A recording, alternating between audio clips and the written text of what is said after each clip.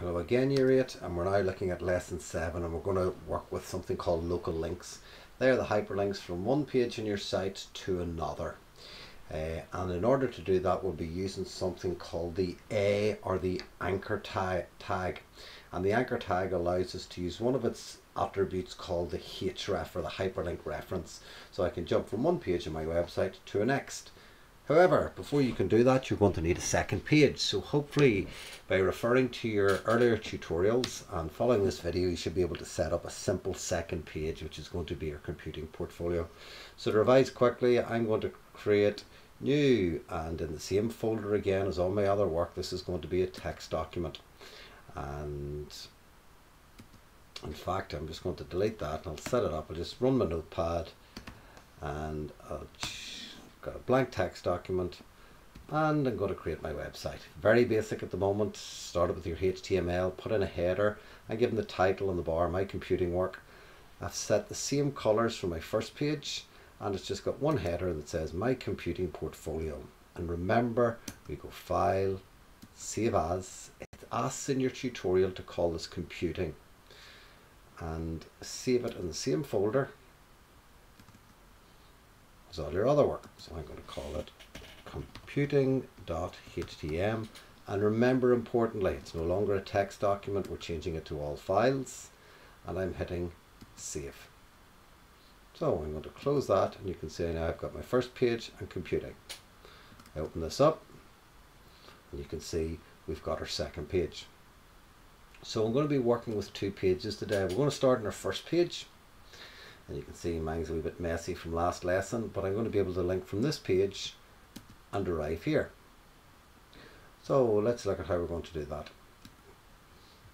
I'm going to open up my first page, because this is where I want to place the link. Open with Notepad, and where have we got some space? Down here at the bottom, I'm going to put in my anchor tag, A for anchor. The first attribute we're using is the hyperlink reference, and I give it the exact name of my file, which was computing.htm. I'm closing the opening tag, and I'm going to give some text for the link.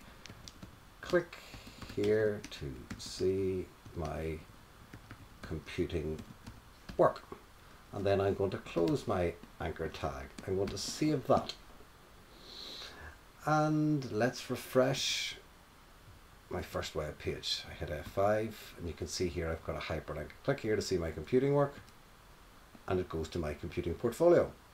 So second, when we're in my computing portfolio, I'm going to need a link to take me back. Let's open up my computing page in the Notepad, and I'll put in a very simple link underneath here for home, and it's going to be a hyperlink reference equals, I called mine first.htm,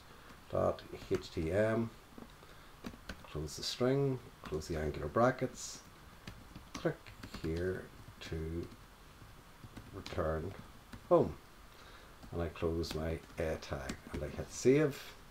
I go back to my browser, and I can refresh this, and I've got home. Whoops, mistake. Let's try and troubleshoot this. Why? The A hyperlink reference equals first.htm. What have I done here? Let's look at the name of my file. FIS. Oh, look, my bad, I spelled that differently. So I should be hyperlinking to FIS or T. So I'm going to have to go back and change my programming. FIS or T. See what happens when you've got a spelling mistake?